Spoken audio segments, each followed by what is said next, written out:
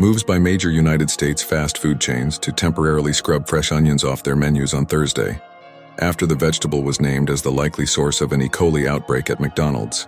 McDonald's opens new tab, laid bare the recurring nightmare for restaurants. Produce is a bigger problem for restaurants to keep free of contamination than beef.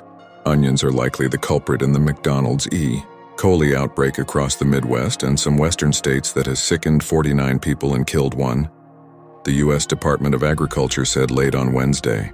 The company pulled the Quarter Pounder off its menu at 1/5 of its 14,000 U.S. restaurants. In past years, beef patties dominated the dockets of foodborne illness lawyers before U.S. federal health regulators cracked down on beef contamination after an E. coli outbreak linked to Jack in the Box. Jack opens new tab. Burgers hospitalized more than 170 people across states and killed 4. As a result, beef-related outbreaks became much rarer, experts say. Produce is a much harder problem, said Mike Taylor, a lawyer who played leadership roles in safety efforts at the U.S. Food and Drug Administration in the U.S. Department of Agriculture, and today is on the board of a nonprofit called Stop Foodborne Illness. Experts say the biggest difference is that beef is cooked while fresh produce, by definition, is not cooked. Proper cooking is a silver bullet against contamination, said Donald Schaffner, a Rutgers University food science and safety expert. Large-scale industrial produce is washed, sanitized, and tested to a similar degree that beef is, but tests cannot catch sufficiently low levels of contamination, experts say. Crops are often grown outdoors, where feces from wildlife or nearby agricultural animals can seep into irrigation water or floodwater. Coli is a normal pathogen in the guts of animals. Cattle have it more than others, but it has also been detected in geese, boars, deer, and others, said Mansoor Samadpour, a food safety specialist.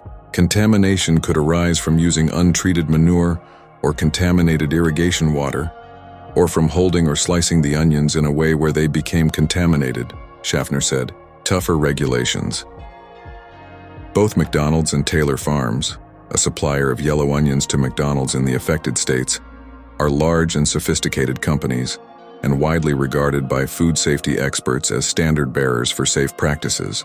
McDonald's suppliers test produce frequently and did so in the date range given by the Centers for Disease Control and Prevention for the outbreak, and none of them identified this E. coli strain, company spokespeople said. Wendy's opens new tab in 2022, pulled lettuce from restaurants in several states after the CDC suspected it was the source of an E. coli outbreak that sickened dozens. In 2006, lettuce from Taco Bell was identified as the likely source of an E. coli outbreak that sickened 71 people. Taco Bell is currently owned by Yum Brands, YUMN. Opens new tab. Contamination can extend even beyond pathogens such as E. coli and Salmonella. McDonald's previously dealt with a parasitic outbreak in 2018.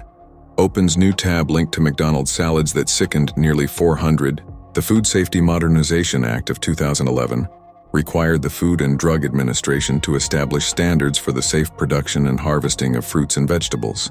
The FDA introduced regulations for farm produce that previously was not subject to much regulation, Rutgers Schaffner said. Very often the pattern is we have a public health problem or a food safety problem, and eventually Congress will react and will have regulations, Schaffner said. Taylor, the former FDA official, said that while beef contamination was more or less solved through government regulation, improving the safety of produce is best left to buyers, such as McDonald's and other fast food chains. Taylor believes the fast food chains and grocery stores, as major buyers of produce, can collectively modernize and harmonize the standards they expect from suppliers. The produce marketplace is fragmented and diverse. The only thing that could for sure destroy the microbes is radiation. But no one wants it, food safety expert Samadpour said. It is impractical at the volumes of produce that are sold, he said. In addition, for many people, radiation carries an ick factor when applied to food. Have any thoughts on today's news or stories you'd like us to cover next? Drop your comments below. We'd love to hear from you. Stay informed, stay connected, and we'll see you in the next update.